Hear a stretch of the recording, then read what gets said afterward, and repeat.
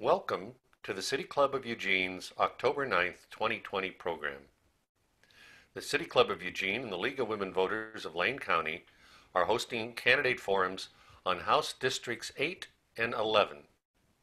This is the fifth program of our 2021 programming year. My name is Scott Coltrane and I'm the City Club President. Support for the City Club is provided by our members and sponsors. You can become a member of City Club at our website, cityclubofelugene.org. We have both business and in-kind sponsors, including diamond sponsors. Kaiser Permanente exists to provide high-quality, affordable health care services and to improve the health of our members and the communities we serve. More information at www.kp.org. Support comes from the University of Oregon. Since 1876, UO has helped Oregonians question critically, think logically, reason effectively, communicate clearly, act creatively, and live ethically. More information at uoregon.edu. Peace Health is proud to serve Eugene, Lane County, and beyond. As your hometown healthcare partner for more than 80 years, our mission is to keep you and your family healthy. Learn more at peacehealth.org. Lane Community College transforms lives through learning. LCC provides comprehensive, accessible, high-quality educational opportunities that promote student success. For more information, visit lanecc.edu. We would also like to acknowledge the generous support from the City of Eugene and from Lane County. On to today's program. First, I would like to thank Joel Corin and Fred Roberts for coordinating today's program. Today's speakers include the two candidates for Oregon House District 8, Timothy Aldal and Paul Holvey, and the two candidates for Oregon House District 11, Katie Boshart Glaser and Marty Wilde. The program will be moderated by KLCC's Chris Lehman. Oregon House District 8 occupies a large part of west central Lane County, anchored in southwest Eugene and including areas south to Lorane, west Walton, and north almost to Junction City. Given the variability of the terrain, District 8 key issues range broadly from environmental protection and climate change to homelessness, affordable housing, property taxes, minimum wage, high school dropout rates, campaign finance, and state budget management. Timothy Aldal, a Republican, served on active duty in the United States Army and currently holds the rank of Major in the Oregon Army National Guard, acting as an operations officer. He works in the Eugene area as the Director of Social Services in a skilled nursing facility with disabled people and vulnerable seniors. Mr. Aldal attended Lane Community College and earned a BS at the University of Oregon. More information on Mr. Aldal is at timothy4oregon.com, and that's Timothy with the number 4, Oregon.com. Paul Holvey, a Democrat and the Incumbent, has represented District 8 since 2004 and serves as Speaker Pro Tempore. During his tenure in the House, he has supported legislation on solar and energy storage technology, protections for domestic violence victims, consumer protections, minimum wage increases, and field burning restrictions, and led action on environmental protections and climate change issues. In his role, Representative Holvey has also secured many infrastructure investments in our community. Before his public service career, Representative Holvey worked as a carpenter and a union official. He attended Lane Community College and the University of Oregon. More information on Mr. Holvey is at paulholvey.com. House District 11 stretches from southeast Eugene, north to Coburg, and past Harrisburg into Lynn County, almost to Corvallis, then east to Lebanon, Sweet Home, Brownsville, south to the McKenzie Highway, and west through Pleasant Hill. Like District 8, the territory requires attention to a broad array of issues. The two candidates for House District 11 are Katie Boshart Glaser and Marty Wilde. Katie Boshart Glaser, a Republican, farms on her family's 125-year-old heritage farm in the heart of the Willamette Valley. She attended Santiam Christian High School, Lynn Benton Community College, and holds a veterinarian technician certificate and a massage license. She chose the path of trade school after high school, building a career she loved. Volunteer work has played a major role in her life. In 2019, she worked as a legislative aide. This inside look at how government really works has made Katie passionate to ensure that everyone is truly represented in this district. More information on Ms. Glaser is at katiebossartglaser.com. Marty Wilde, a Democrat and incumbent, has represented District 11 since 2019. He previously served as a deputy district attorney and is executive director of the Lane County Medical Society. He has also served for 26 years in the military, active in reserve, and is currently a colonel in the Oregon Air National Guard. He was a member of the Eugene Police Commission, the County Performance Audit Committee, and the Eugene Budget Committee. Mr. Wilde was educated at the University of Oregon, the University of Houston Law Center, and the University of Maryland. More information on Mr. Wilde is at wildefororegon.com, and in that case the 4 is spelled F-O-R. I will now turn things over to KLCC's Chris Lehman. Chris?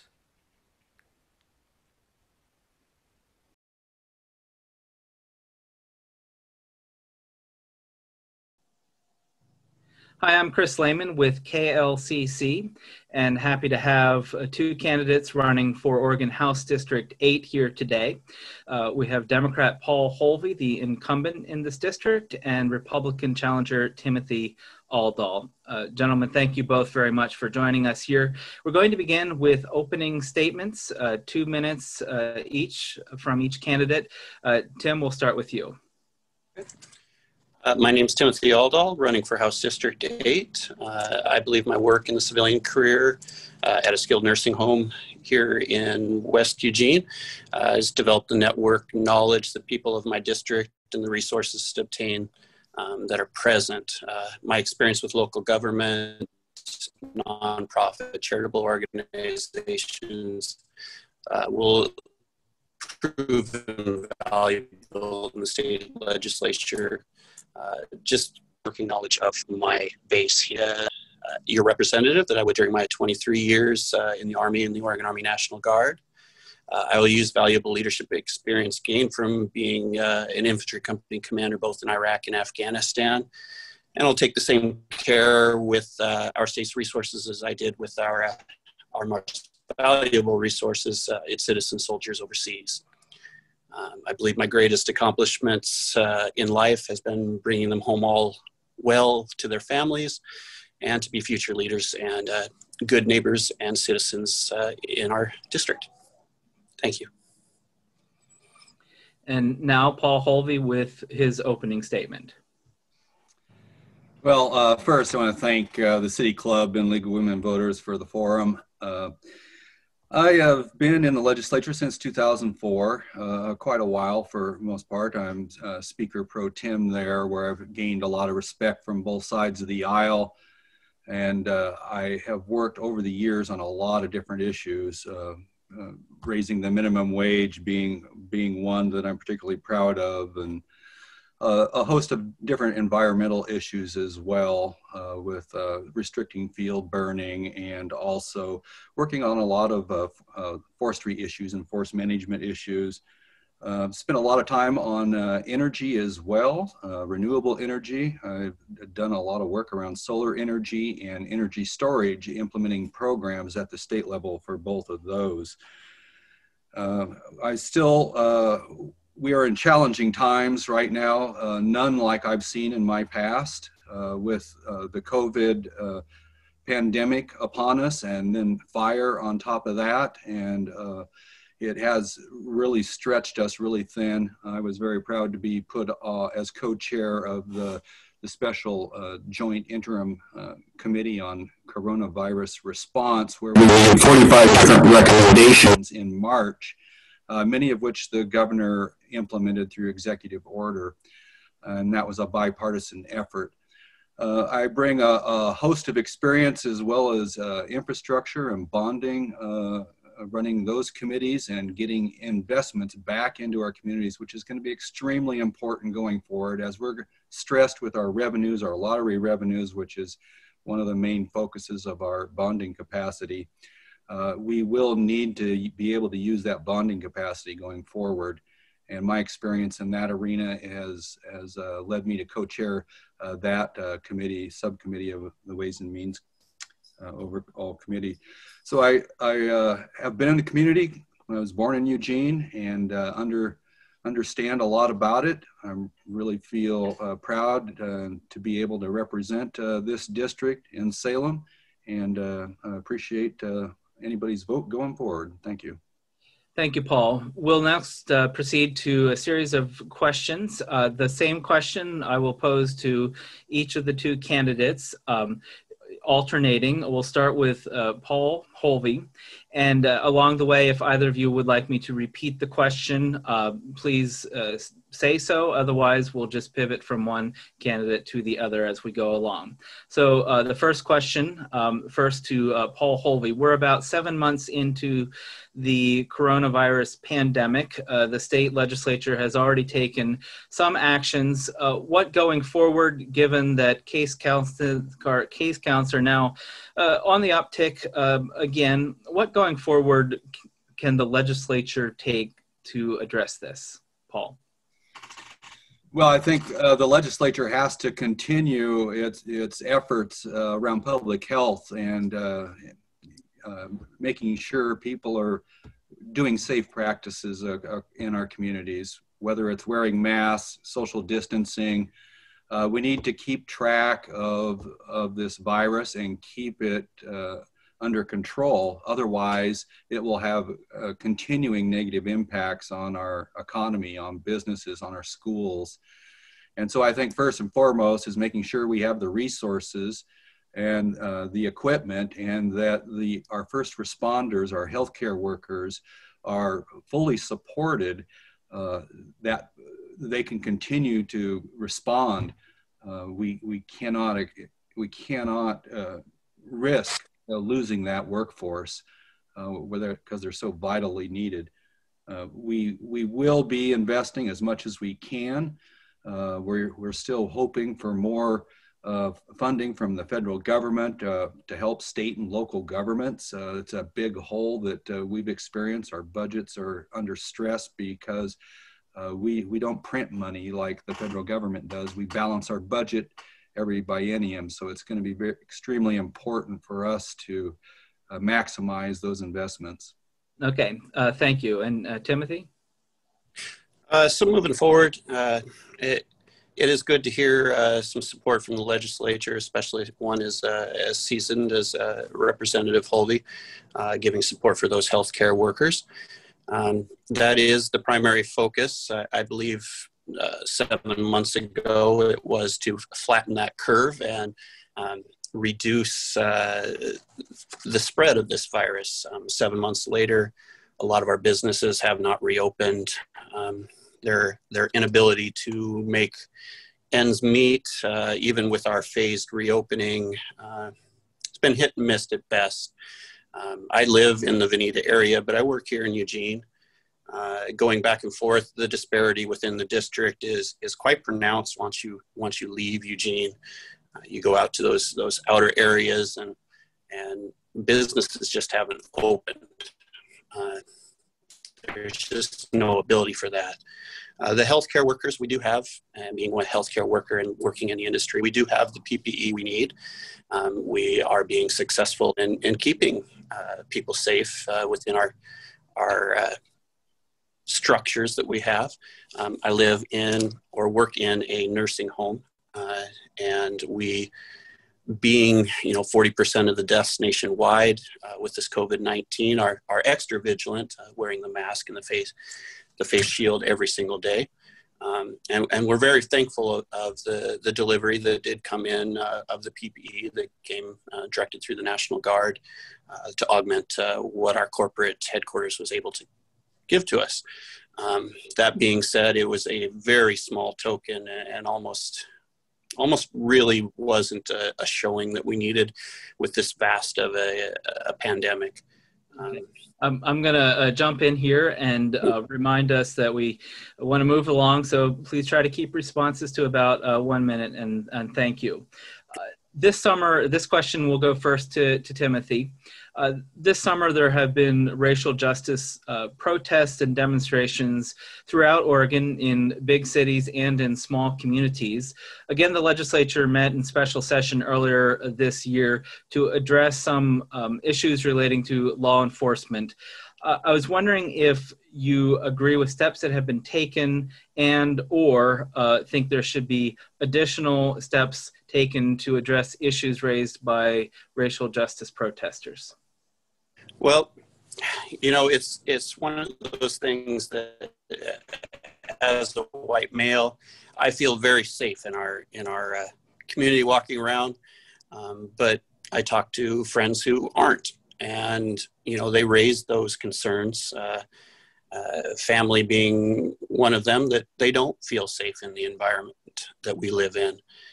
I believe what the state legislators started to do in their special session to make steps for racial justice, it's a good start. I think more needs to be done. I think we have excellent police officers on the force, especially in Eugene. Our training for them is excellent, especially using the CAHOOTS program. But there will always be room for improvement. And moving forward, I think in a long session of the legislature should dig much deeper into committee and bring in more law enforcement representatives to further that. Thank you. Paul Holvey. Yeah, well, I'm happy to hear Mr. Aldal respond to the good steps we've taken in the legislature in special session, but he's right, there's more to be done there. We definitely need to have a more transparent and more accountable system of law enforcement. And I know we have lots of good models and lots of good police departments that really strive to do that. But we really need to make sure we're diligent about that transparency and accountability. It's really important. And people have a right to protest. They certainly don't have a right to violence and destruction, but they do have a right to protest, and we need to listen to them. They are bringing up points that need to be made. The whole issue around this is been going on so long. We really need to have open dialogue, communication. We need to listen to people about what their needs are. And, the CAHOOTS model is obviously a great model. We need better investments in response in mental health. That's really key. Instead of sending the police out to a mental health crisis, we should be sending mental health experts to help diffuse those scenarios to try to keep the tensions down amongst going to jail or, just getting help. And so I think those sorts of investments would really be helpful. Thank you. The next question will go first to Paul. And I'll start by saying that House District 8 includes some urban areas and some rural areas, and in many ways is very representative of the state of Oregon, having both urban and rural sections. What, as a state lawmaker, can your focus be to, it's almost a cliche, but to bridge the urban-rural divide? Well, I agree with that. That is a cliche, and I don't think that really serves Oregon very well. We do have to recognize that there's different needs and different different resources available and different cultures also between urban and rural. But I really think Oregon, you know, as we see it, really does a good job of reaching out to rural. We provide a lot of resources to rural Oregon, and it's not always just about Portland in the legislature. We have great representation outside of that metro area, and you know, when we're doing investments in infrastructure, I think you'll find our infrastructure investments, because I co-chair one of those committees on providing the bonding for infrastructure, goes around the state. And we really do try to make sure that the whole state has resources available to it. And oftentimes we find that the state has to help backfill many of these counties who don't have the resources they need. And that's largely in some of those rural counties where the state does step in and help out. I'm going to ask that we give Timothy Aldal some time to respond to this question.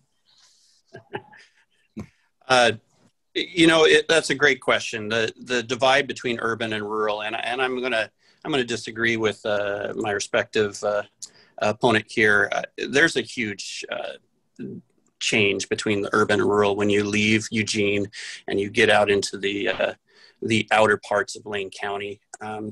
Really, you know, people in Notai have no ties with downtown Eugene, South Eugene district. A lot of them, they just have no concept of it. And I think that is openly showed in the last few years in the legislature, the walkouts protecting the urban and the rural divide over, you know, things that just has no concept outside of that. Part of that fix may be relooking at that independent redistricting so that we can take the lawmakers out of drawing gerrymandered districts. Thank you. And this next question will start with Timothy Aldal.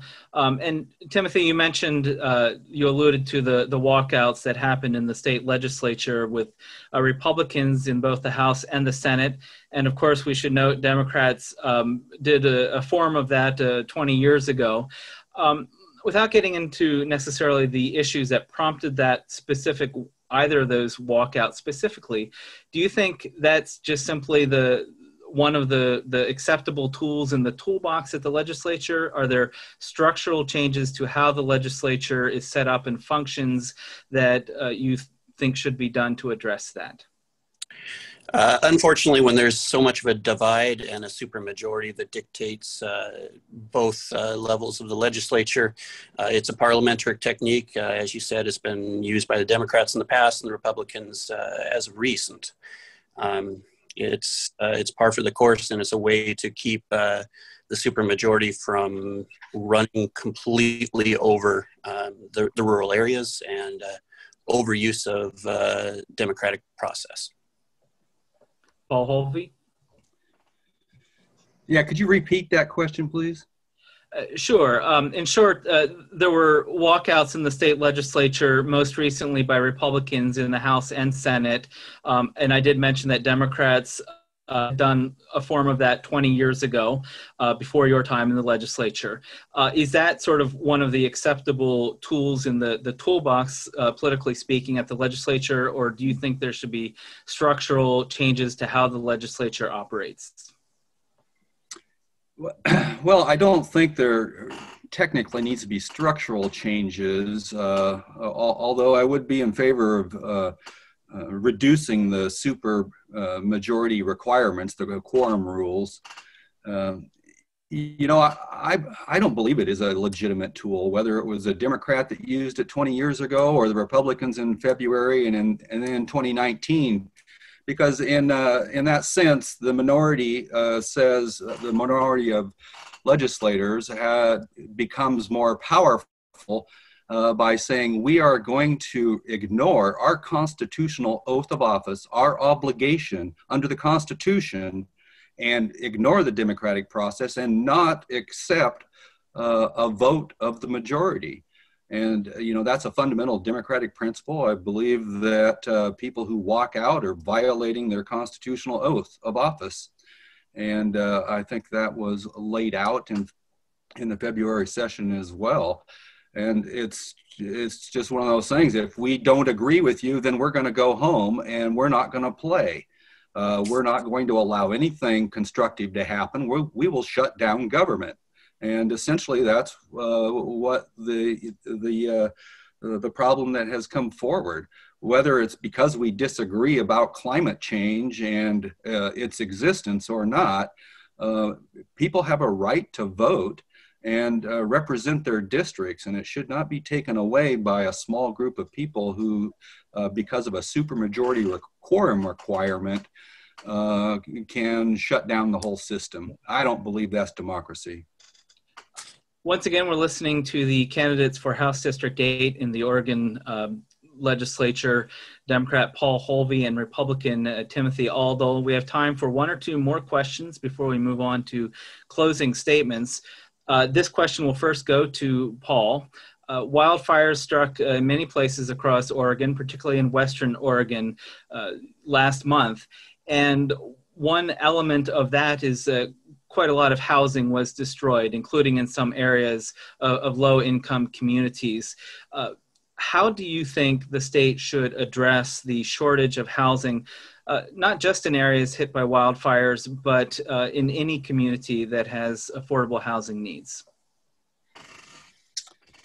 Well, I think affordable housing has really been a huge focus of the legislature for several sessions now. We have continued to use bonds to support affordable housing projects and to help people with housing assistance. And we need to continue to do that. One of the keys to this whole problem is a lot of people don't make enough money to pay rent or to even own a home. And so, those economic stresses of people's wages not keeping up with the cost of living over the last 30, 40 years has caused some of these structural problems with folks being able to afford a home, a place to live. And we really need to keep focused on that and do as much as we can to make sure that we have a strong economy where people are making enough money to participate in it. That's really key. And we will have to continue to invest in affordable housing whilst a good part of our workforce cannot afford housing. It's a big issue. We've been putting hundreds of millions of dollars into that at the state level, recognizing the severity of homelessness that we have, and people just having a hard time making ends meet. Okay, so we need to continue to support low-income housing. Thank you, Paul. And Timothy Aldal. So the question was almost multi-phased with that the wildfires out there in low-income areas and rural areas. My family has property in Blue River. I grew up there until the age of 5. That place isn't there anymore. Blue River is effectively gone. What the legislature has done in the past can't even start with this one. Those in Blue River with the loss of the watershed and ability to rebuild out there, that community may never recover. But the low-income housing, yes, we do need some low-income housing, and then we need money in the legislature dedicated to upkeep that low-income housing. It's one thing to build these multifamily units. It's another thing to make sure that they're maintained so they don't turn into desolate places. We want our low-income people within our communities to be able to afford these houses, and a strong community, once we open back up, free business, free commerce, we can actually afford once they get back to work. Come now to the time for our closing statements. And we'll start our closing statements of up to 2 minutes each with Paul Holvey. Well, thank you. I'm again running for state representative, House District 8 here in the great state of Oregon, and representing a great part of the state. I believe I fit this district very well. I get around this district. I listen to my constituents, and I am always in the legislature working very hard on policies, whether it's energy storage and solar energy, or whether it's education and trying to make sure we have the investments in our K-12 and university systems, or just infrastructure investments. These are really important things the state needs to do.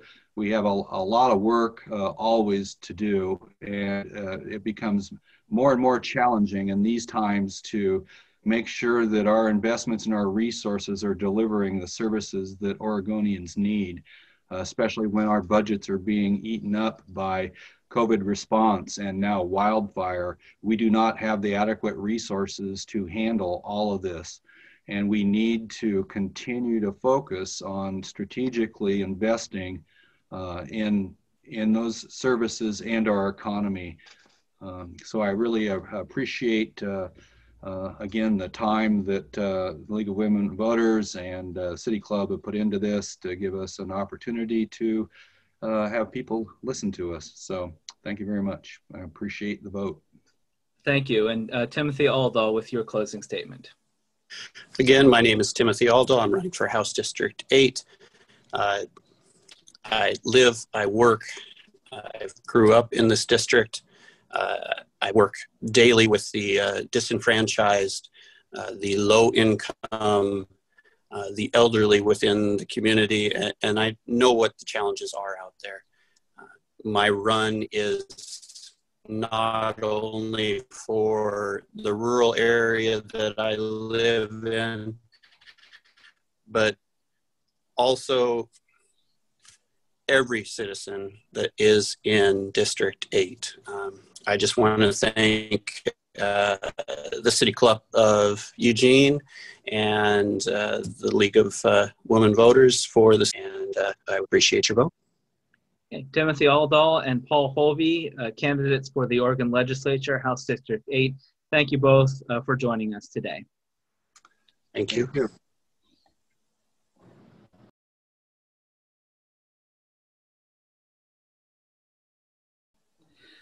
My name is Chris Lehman, and you're listening to a conversation between two candidates for House District 11 in the Oregon Legislature. Incumbent Marty Wilde is a Democrat, and Republican Katie Boshart Glaser is also running for this office. We're going to start with opening statements of up to 2 minutes each, and then we'll move to a series of questions where the candidates will have about a minute to respond, and then we'll leave time for closing statements at the end. So for our first opening statement, we will go to Marty Wilde. Thank you, Chris, to the City Club for the opportunity to speak today. You know, my favorite part of running for office for the first time in 2018 was meeting so many of you on your doorsteps.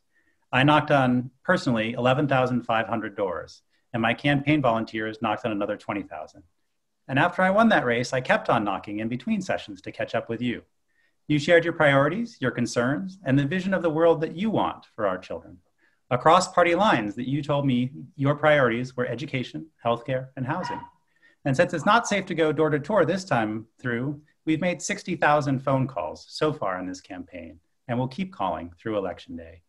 But it's not really about campaigning. It's about checking in with people to help them with everything that's going on, with COVID, with unemployment, and with the fires. Our society has so many challenges, and we're getting people through the hard times because that's the job that you want me to do. Although I've spoken to many of you before, let me briefly introduce myself to those I haven't met yet. I was literally born a duck on the University of Oregon campus, and my parents pretty quickly moved out to Blatchley to get out of the field burning smoke and try farming. They didn't have much money, and that got worse when my parents divorced. But people helped me through, whether it was personally with hand-me-down clothes, or voters when they helped with food stamps, with public health clinics, and education. And those helped me succeed. And when I graduated, I wanted to pay that forward. I've done that through 26 years of military service, active and reserve. I've fought forest fires in Oregon, up by Oak Ridge. I've shut down a coal plant in Alaska. I've helped hunt down war criminals in Bosnia, and I've defended human rights in the Middle East and Afghanistan.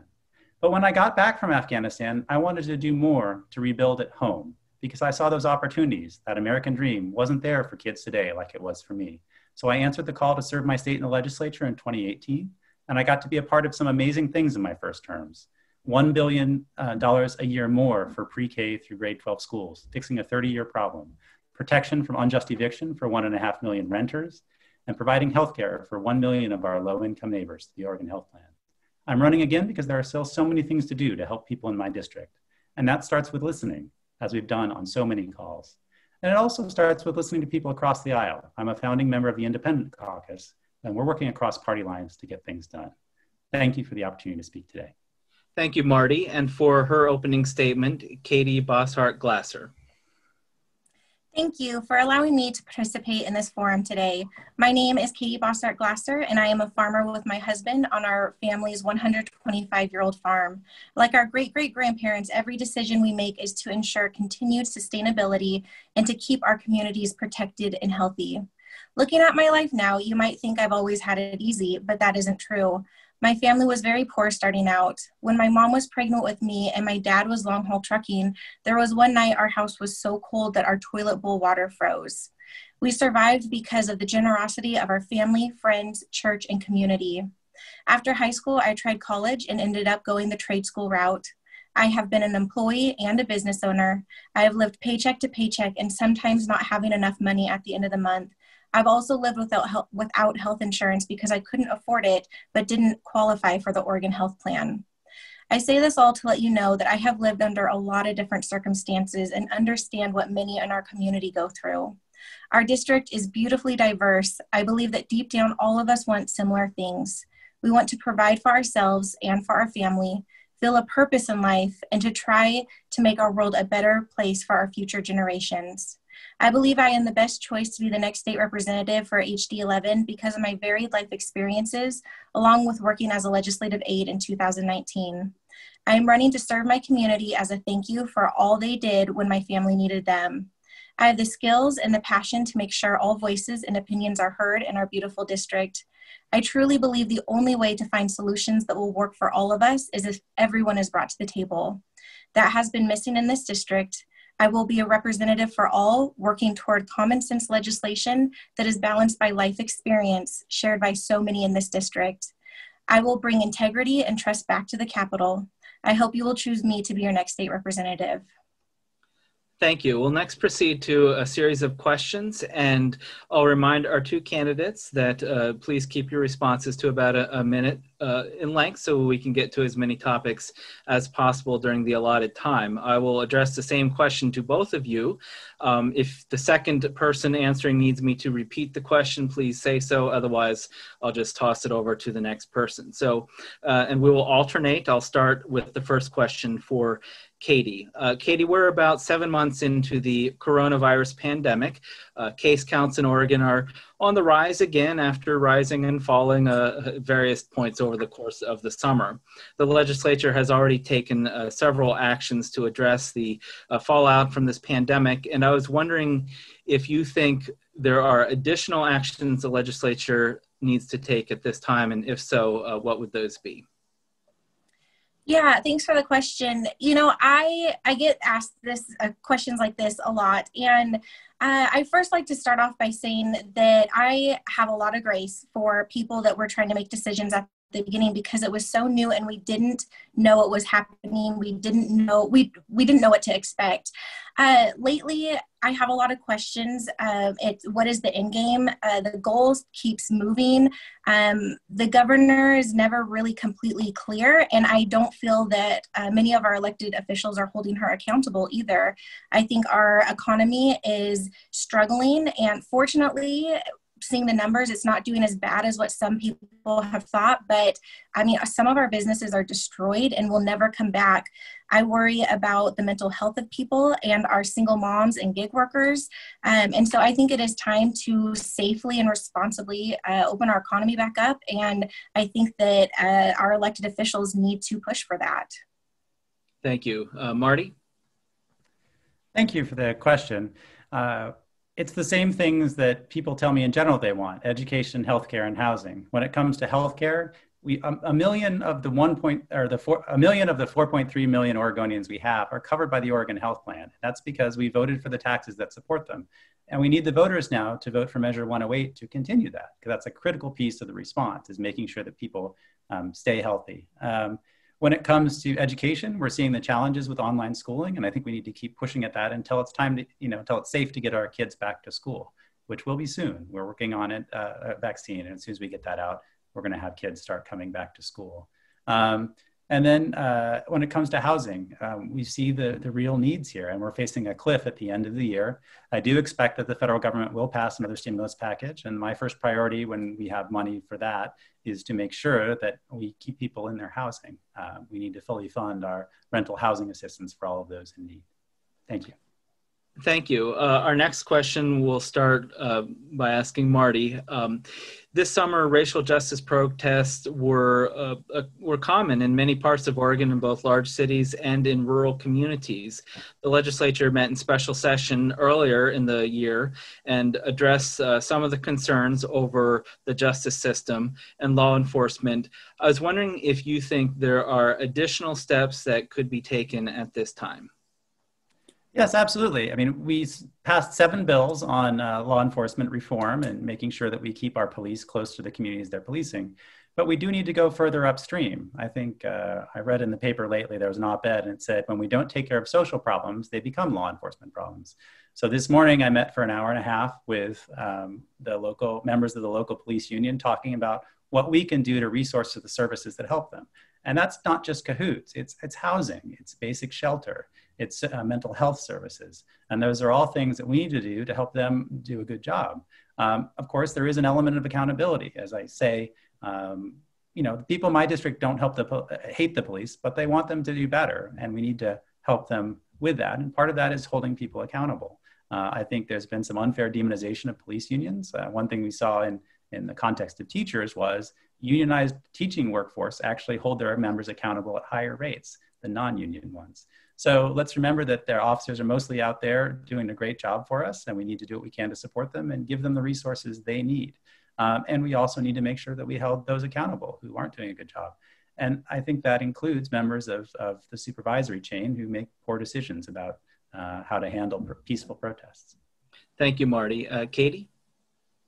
Yeah, so I have actually spent a lot of time talking with my BIPOC friends, and I think this is the time that we need to listen, and it's really clear that there's a lot of hurt and there has been injustices happening.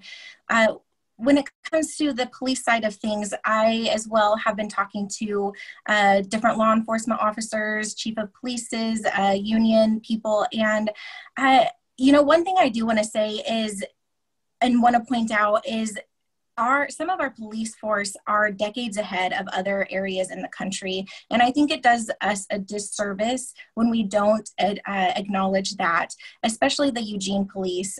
They have done many things even without people protesting or the legislator forcing them to. They were the first one of the first in the nation to do the body cameras. And so I think that we are on a good path. I think we can always do better, and we should be pushing for that and pushing for accountability. But I believe that we need to make sure that our police force is fully funded so that they can have the best training and education that they need, and so that they can have programs as well, like Cahoots, that can partner with them to be able to best serve our community. Thank you. And Katie, we'll go back to you first for this next question. House District 11 is a lot like the state of Oregon. There are some urban areas, there are some small towns, and then there's some rural areas, agriculture, timber, what have you. There's a lot of talk in Oregon about the urban-rural divide. Whether that's a myth or a real thing is subject to your opinion, of course. But given that there are some differences between urban and rural areas in Oregon, I wonder what you think the legislature's role should be in attempting to bridge whatever divide there might be. Mm-hmm. Yeah, I do hear this, and people ask me what can I understand what people are dealing with in South Eugene when I'm living out in the country as a farmer? And I go back to, again, that I really do believe that we ultimately want the same things. We might have different ideas on how to get there, but ultimately we want to live good lives. We want to be happy. We want to be passionate about things. We want to be able to provide for ourselves and our family. And I think there have been certain regulations, legislations maybe, that have made us butt heads against each other. And so again, I want to be somebody who comes in and brings people together and says, listen, this can all work out, and we can work together so that we all feel good about it. We don't have to be against each other. I think the biggest problem is we have misunderstandings and just don't understand each other as much as we used to. So I want to be someone who brings people together by building relationships and having conversations. Thank you, Katie. Marty? Well, of course, I grew up in rural Oregon, and now I live in town, so I have the personal perspective of both of them. And I also hold town halls and talk with people across the district every day. I would say institutionally, talking with representatives who represent exclusively rural constituents, I founded the Independent Party of Oregon caucus. Those of us who applied for it got it, and one of the things we said we would do was found it, and then a caucus where we could have these conversations, these bipartisan conversations across the urban-rural divide, across the Democratic-Republican divide, and so many others. It's really been a fabulous success. In our first two meetings, both times we had 17 legislators attend, Democrats and Republicans, representatives and senators. So we're really trying to walk the walk and have these conversations about how we can get better answers for everyone. Thank you. And once again, we're listening to a conversation between two candidates for House District 11 in the Oregon Legislature, Republican Katie Boshart Glaser and Democrat Marty Wilde. Our next question will first go to Marty. In the past couple of legislative sessions, Republicans in both the House and the Senate have walked out, left the legislature, denying majority Democrats a quorum. It should be mentioned that Democrats have used this tactic in the past 20 years ago, before you, Marty Wilde, were in the legislature. Do you think there are any structural changes to how the legislature operates that need to happen to address this? Or is this sort of an expected tool in the political toolbox that can be wielded going forward? I think we do need to take care of it. I think at the end of the day, it's a constitutional fix on the quorum, so that does need to go to the voters. But in the interim, I've seen a lot of misbehavior. I mean, I saw people who swore an oath to come to work and abide by the Constitution, and then their only constitutional duty as legislators is to vote. So they violated their oath and left the state. And then they paid for the expenses through campaign donations from donors. Those are terrible problems. Again, the final fix will have to be with the voters, but I've got a bill that will impose financial penalties and prohibit the use of campaign funds for those types of expenses. I think that is just the job we signed up to do. I don't think we were elected. I think we were elected to take hard votes. And if you can't do that, you should resign, not run away from the state. So I feel very strongly on that. That being said, I think it's also important that we leave the door open to conversation, and that's why I'm a founding member of the IPO caucus, the Independent Caucus, where we have these discussions. Thank you. Thank you. Katie? Yeah, so I would start out by saying that I don't believe that they broke their oath, considering that it is a tool that is available to all representatives, that if you decide to walk out like the Democrats did at one point, it's not breaking an oath. I think that having walkouts the last two sessions shows how broken our government really is, how divided we are. And I think that it's a resource that needs to be made available. And I also think that it is the job of the majority party to make sure that the minority voices are being heard, so that there can be bipartisan approaches in solving problems in Salem.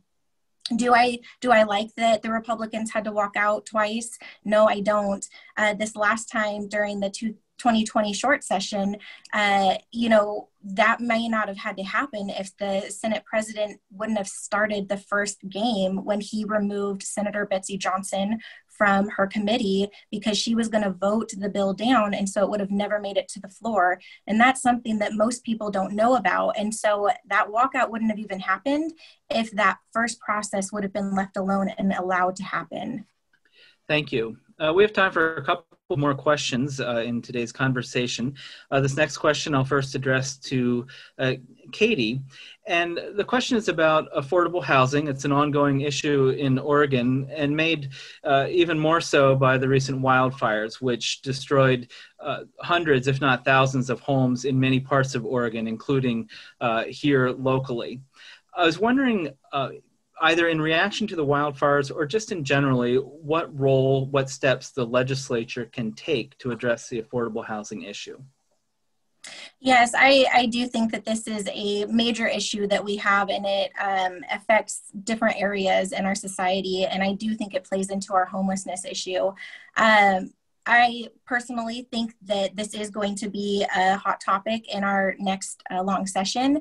And part of what I think needs to happen is we need to lift some of the regulations and some of the permitting processes, things like that, that are in the way of being able to build affordable housing. And especially lifting some of those regulations and permitting processes for our victims that their houses and buildings were destroyed in the fire. We need to make sure that they can get back up on their feet. And I also think that we need to take a hard look at some of our land use laws. Our population is growing and we have not been able to keep up. And so I think that we need real legislation to have real solutions. And the one thing I do want to point out is I know one of the only votes that Wilde, Representative Wilde voted against his own party was when it would open up for more housing to be able to go into housing development areas. And he did not vote for that. And I find it interesting because it really could have opened up opportunities for people to build more houses and more affordable houses. Thank you, Katie. Marty? Well, perhaps my opponent will recall that the University of Oregon is in our district, and when the university decides they want 2,000 more students, it's devastating to the communities around it. I voted against that bill because it would have required upzoning on every single lot, whereas I voted for House Bill 2001, which holds cities and counties responsible for building the housing they need in the future. That is what this district wanted. I would say regarding the fires in particular, I'm drafting a bill that will allow longer time for rebuilding some of those structures. Some of them would have to be rebuilt in a year. Frankly, the timelines we're seeing for FEMA for even clearing the debris off those sites is longer than a year in some cases. So it's important to give them that time. And I think, I think it's important that we look at our building code and our insurance code to make sure that we are building fire resistant places, rebuilding fire resistant places with defensible space so that we don't simply lose them again. And I think that's something the state can help with. I would note, in addition to protecting housing by allowing renters giving renters protection against rent shocks and unjust eviction, we also passed the largest amount for low-income housing in state history. Those funds in our district are going to at least 3 projects that I know of, one by Dev Northwest, one in Harrisburg, and another one in Eugene as well. So we're starting to see results from that, and there's a lot more work to do. Thank you. We have time for one more question, but I'll ask you to perhaps keep your responses on the shorter side, 30 seconds or so. Oregon pioneered the vote by mail system of doing elections more than 20 years ago. How confident are you heading into this year's election that Oregon's vote by mail system is secure and effective? Marty. I am 100% confident in the system that has worked for over 25 years now, I believe. I would also say I've been working across party lines through the independent caucus with officials, with people in the other party to make sure that we extend the deadline, or the Secretary of State extends the deadline for receipt of ballots for those places in which there have been fire damage and the mail may be delayed. Thank you, Marty. Katie? Yeah, I have to agree with this. We've already had vote by mail for, like you said, 20 or more years. And I think systems always need to make sure that there's checks and balances and make sure that it's an honest system, but overall, I think that it is a good system. And personally, I am at least at this point not worried about our mail-in ballot system. Thank you. I'm Chris Lehman, and once again, we're listening to a discussion between the two candidates in House District 11, Marty Wilde and Katie Boshart Glaser. We have time for closing statements of about 2 minutes each, and to begin with, we'll turn to Katie Boshart Glaser. Thank you. We need a change in Oregon, and we need a new direction. I hate party politics just as much as the next person, but it's what we've had for the last 30 years. My opponent voted with his own party 98% of the time. Our district is far too diverse to vote 98% of the time with your own party. What we need is a representative that will build relationships and work across party lines. My opponent has not done that. We need a representative that will fight for all voices of the district, not just the ones they prefer. Someone who will stand for integrity, someone who we can trust again. My opponent has not been able to accomplish this. It said, the first thing you do after getting elected is to work at getting reelected. My promise to you is that I will do this job for as long as you need me to. I will work at building trust and bringing people together. We don't need more division. A lot has happened this year: shutdowns, social distancing, and fire devastation. This year has also brought to light the areas that needed it. Bottom line, people are hurting and we need to do better. Everyone deserves to feel safe and heard. Our representative needs to be someone who will take real action, not make excuses or use talking points. As I speak with voters from across the district, they all want safe communities, quality education, healthcare choice, real solutions for mental health, and housing affordability.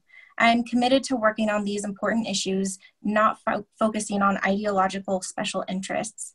I'm Katie Boshart Glaser, and I hope to earn your vote on November 3rd so I can unite our district once more and fight for your voice to be heard. Thank you. And for your closing statement, Marty Wilde. Thank you, Chris. Helping our neighbors in need, education, healthcare, and housing. These are still the bipartisan priorities we share. When I joined the infantry in 1994, they taught me to never leave anyone behind, and that's why I still serve. That begins with responding to the twin disasters of COVID and the fires, making sure no one is left behind. That's why I went to the relief sites to help and make sure everybody was getting what they needed, and why I went up to the fires to survey the damage and recognize the firefighter heroes there. Getting resources to those who need them, especially in our rural communities that were hit so hard, is critical. Housing those who have had their homes destroyed, both now in the interim, and helping them rebuild. And we need to resource both physically and economically. When it comes to education, there's still so much to do. We need universally accessible childcare. We're seeing the failures of our current system. I would advocate we adopt the military model, which has strong centralized system and an entrepreneurial system in people's homes, where the government helps, it doesn't hurt. We need to maintain our funding for pre-K through grade 12, and we need to fully fund need-based financial aid so college and career training are accessible for everyone. When it comes to healthcare, we need to keep our COVID rates low and begin distributing the vaccine as soon as it's approved. We need to pass the tobacco taxes on November 3rd to pay for the Oregon Health Plan and keep our kids off of nicotine.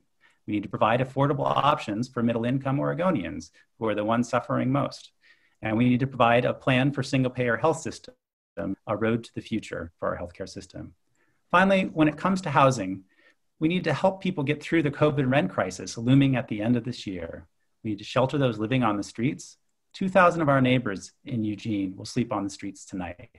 And we need to build the housing we need for tomorrow so our kids can afford to live in the neighborhoods that they grew up in.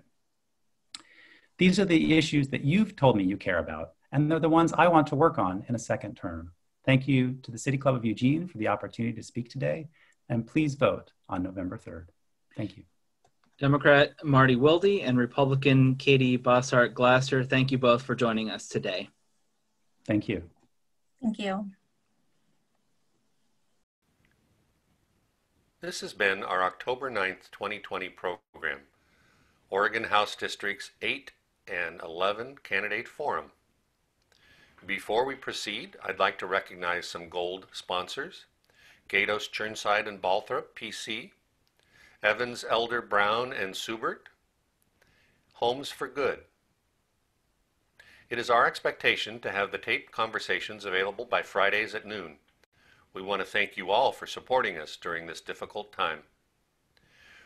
Before we thank our speakers today, there are a few quick announcements. Thanks to our in-kind sponsors, KRVM 91.9 Radio, Pack Info and Simplified Computing LLC, Dotson's Photography, and Network Charter School. And a special thank you to public radio station KLCC 89.7 for airing City Club programs on Mondays at 7 p.m. And thank you to Community Television of Lane County, Cable Channel 29, for televising recent City Club programs.